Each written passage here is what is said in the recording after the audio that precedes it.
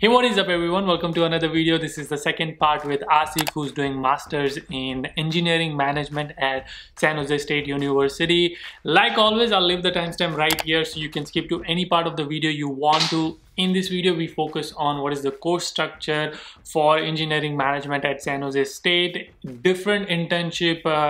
Asif just graduated from San Jose State University, so we talk about his first internship which he got at FedEx. Before that, he also had an internship which he had to let go, and then now he's moving into business analyst and data analysis. How he's making that switch to that role. A lot of value. I hope you enjoy this video. If you haven't subscribed, consider subscribing, because every single subscriber and comment means a lot to me and encourages me to make more valuable content just like this one. And now I'll let you enjoy the video. Let's do a quick round of intro, tell us where are you from and when did you come to United States? What do you do? Okay, so I'm currently a graduate student majoring in engineering management and at San Jose State University. I'm basically from Pune, Maharashtra. I did my undergrad at Maharashtra Institute of Technology and in Pune. After that, I had like more than 2 years of experience in supply chain management, business analysis field. I came here in fall 2018, and currently I'm in my last semester. How many core courses did you have and how many electives did you have? I had 2 prerequisites that I had to take in first semester. Those were about operations planning and control, and I don't remember exactly. But I think it was about systems engineering. 7 to 8 core courses. Wow, 7 to 8. Yes. That's a lot.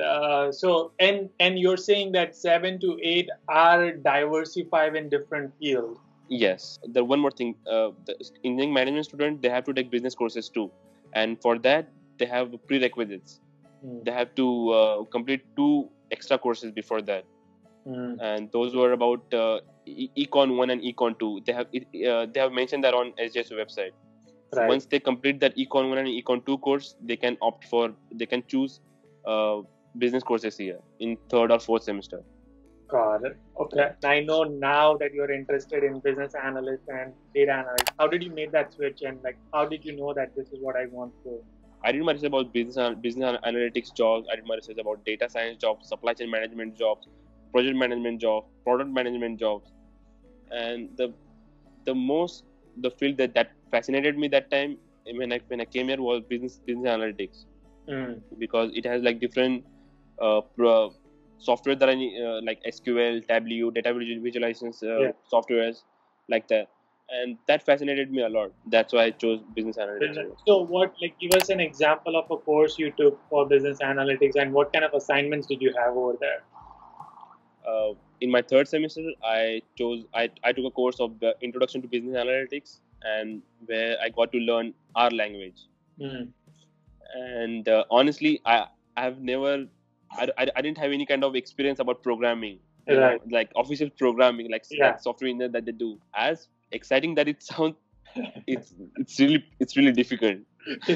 Yes. You have to do that daily practice, Would you recommend people to come to San Jose for engineering management or data analytics? Absolutely. In talking in terms of money, in talking in terms of job location, job opportunities, talking in terms of coursework, talking in terms of people here, I think I would absolutely recommend San Jose State to Indian students. Yeah, I 100% agree. I also a lot of good Indian food and Bollywood movies. Exactly. Yes. All right. Now we're gonna move on to our main internship. I know you had internship last summer, and how did you find it? What was your job search look like? What preparation did you do for it? I've started applying like 15th day when I came here, because I've heard like lot of stories about the people, like how difficult it is to get internship here, and I've started applying right away when I came here. Yeah. And luckily I got an internship in November. When I came here in August, I got an internship in November in Bosch in Sunnyvale here. Yeah. But I went to my advisor and I told them I got an internship. Can I start working in December? I got an internship in Bosch and they wanted me to start working in December. And since I'm an international student, I'm an international student, you need to survive here 9 months to work off campus. Yeah. So they told me that I cannot start working in December. So I had to tell my recruiter that I cannot start working, and that I had to let go of that internship. So but I didn't stop applying for internship. As far as I know, I think I am the only person in my whole batch who got like around 25 to 27 internship calls. What? Trust me, yes. I had a relevant experience in supply chain management, for more than 2 years. That helped me a lot. And there's one more thing that I did. I went to career center like a lot of times. I mean, I used to bother them a lot. Like every single day, I used to ask them a lot of questions. Would this resume get me a job? Would this resume get me a job? What are the things that I need to add here? What are the keywords that I need to add here? And how should I make it look like in like which field that I should get a job in? I used to ask them a lot of questions. So that made my resume like really like pickable. Yeah. In terms of internships. Yeah. And since I used to apply a lot. I mean, I used to apply at least 60 to 70 jobs per day. Wow. Moving on to your internship search. So you got a lot of interview calls and you had to decline the first one because you cannot start. So let's talk about the one which you did accept in summer. I got a call in January, and they took like around 3 to 4 interviews of around 45 minutes each. And the role was business analyst or supply chain analyst? No, it was freight operations intern. Oh, okay. It was kind of supply chain management intern. Got it. Okay. And what was the interviews like? About FedEx interviews? Yeah. Well, initial on my first interview, they were just like for my introduction. Like what were my previous background, what were my experiences, what softwares that I worked on, what kind of experience that I have, like that. First interview was just introduction, and second interview was about different scenarios, like behavioral questions, like how do you work, or how do you approach to this how do you approach this problem, how do you solve this problem, like that. They gave me a lot of scenarios about different supply chain management, and they wanted me to they just want to see like how would I approach that problem, so to say, first was about introduction, second was about behavioral, and third was about just HR, like what is my visa status here, can I work like 20 hours or 40 hours per week, like that. Yeah. What kind of preparation did you do for this interview? Because one is to get the interview, second is to crack the interview. How did you? What kind of prep did you do for the interviews? Well, I just made sure that I know every single thing that I have mentioned in resume.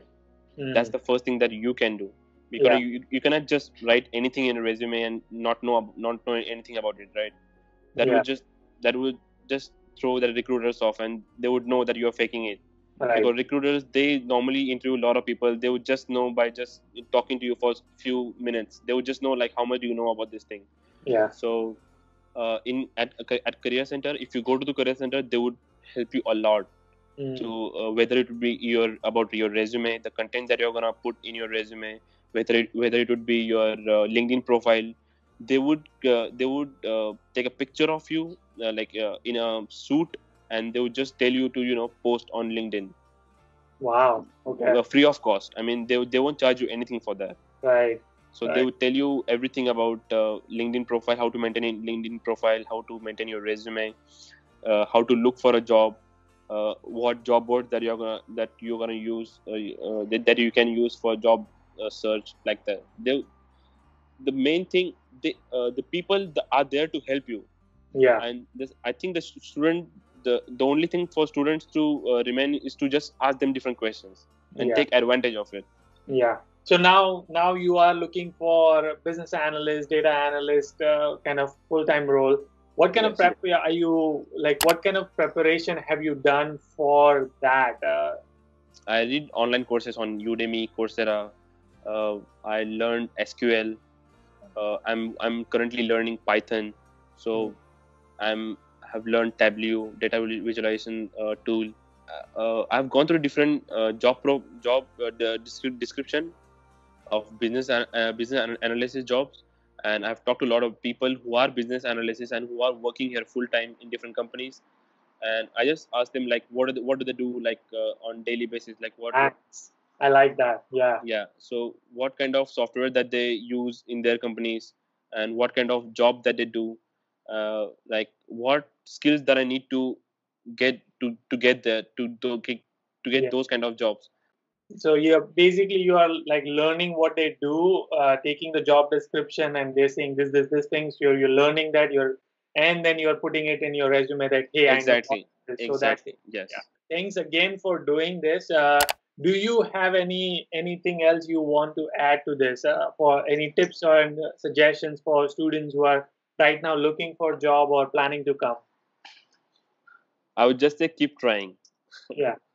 I mean, you're here to enjoy the whole MS in US. Just don't get discouraged by different people here. Just don't discourage if you don't get any opportunity here. Just keep on trying, and once you at the right time once you meet the right people at the right time, you will definitely get your chance.